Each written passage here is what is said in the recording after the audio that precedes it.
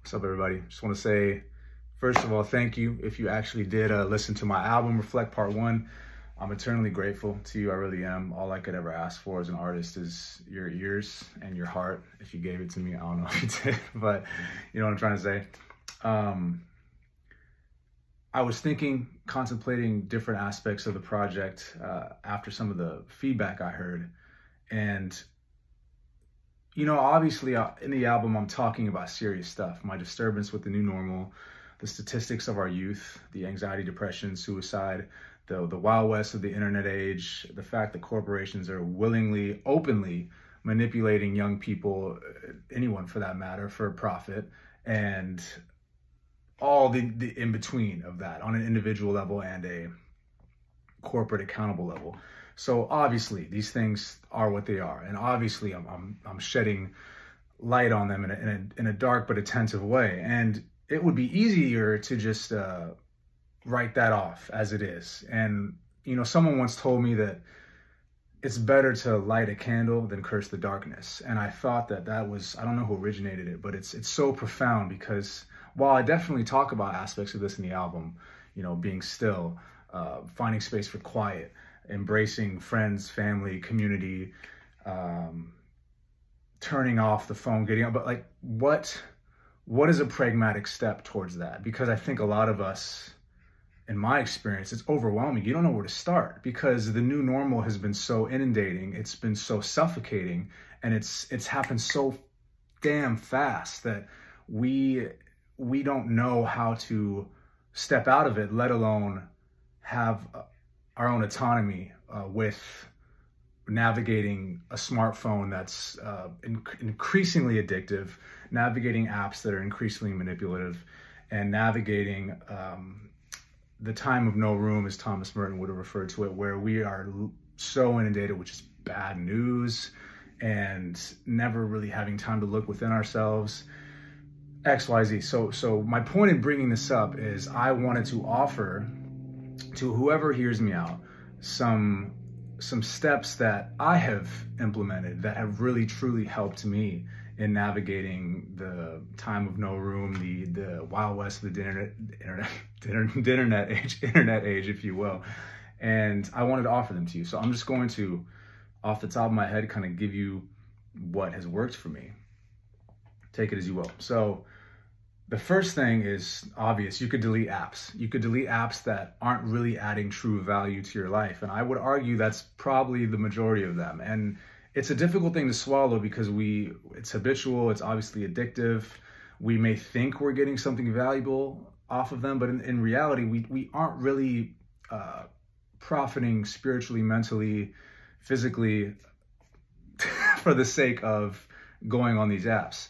I'm not saying that, you know, you can't find useful information on YouTube, XYZ, but when something is set up to grab your attention and keep it for as long, literally infinitely as long as possible for them to make money, you see what I'm saying? There's a bit of a rabbit hole there. So you almost have to go in with a structured, you know, I'm going to do this for XYZ minutes. So if you don't delete the apps, and you don't want to cut off cold turkey, because that, you know, that can be difficult and it can set you up for discouragement.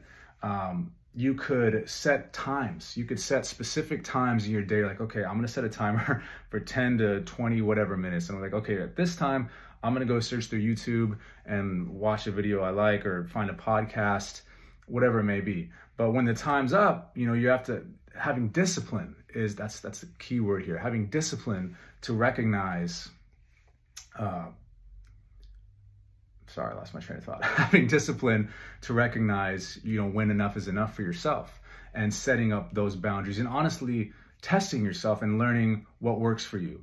But you have to realize that at the end of the day, you have to create some sort of structure for that, because if you don't, it's just going to be all impulsive whims. And we're not meant to live like that. We're living so fragmentedly and never really delving into deep work, deep purpose, deep conversations, interactions. So yeah, so you could delete the apps, you could set times, specific times in the day or the week that you do engage with these platforms. You could you know, trade your time. You could be like, okay, wow, I spent X amount of screen time this week. I could realize that that's pathetic, and I need to spend at least 10 minutes in the morning and night just in quiet and silent meditation and in reflection and kind of checking your conscience, whatever it may be that's on your heart, right? So that could be something. Trading it for family time, trading it to, you know, instead of this, I'm gonna call my friend. I'm gonna catch up with my homie and be like, yo, how are you? Like a real conversation. How's life? XYZ, you know? So that's another thing you could do. And these are kind of just things off the top of my head. So if you think of anything else in your experience that's worked for you, please let me know. I think there's one more I wanted to add. Yes. Okay. So particularly when we're waking up in the morning and winding down, I don't like to, oh, you know what? I just thought of something else. You could turn off notifications for the apps. It's like, what, you know, what's the point of constantly being at the whim of whatever's going to pop up on your phone? That could be all day, and it could be so fragmented. We never get anything done or have any time for, like I said, that internal recognition, reflection, encounter with ourselves, let alone other people. And it creates this, not to get into like the philosophical realm of it, because I'm so passionate about it, but it creates this existential compounded frustration, because we keep returning to something that has been proven to not satisfy it, but we think a little bit more is the answer. So we get that much more existentially and spiritually frustrated because we keep going back for more of something that is a snowball effect of lack of fulfillment. You know what I'm trying to say? So you could do that, which is big, turning off the notifications. And I don't have any of them on because I'm speaking, all my projects are paradoxically just releasing something and shedding light to it. That's, so we don't need to go into that. You already know this. So there's that. And then as far as what I do in the morning and evenings, I put my phone in airplane mode. I don't even, do not disturb. I don't even let text come in. You know, unless something is an emergency, it's very rare that's going to happen in the morning or the night. So in order to do deep work, when I go to bed, I'm winding down for bed at least an hour before bed, no screen time. And I think that's an essential thing because it's been proven that blue light is actually very disruptive to our brain.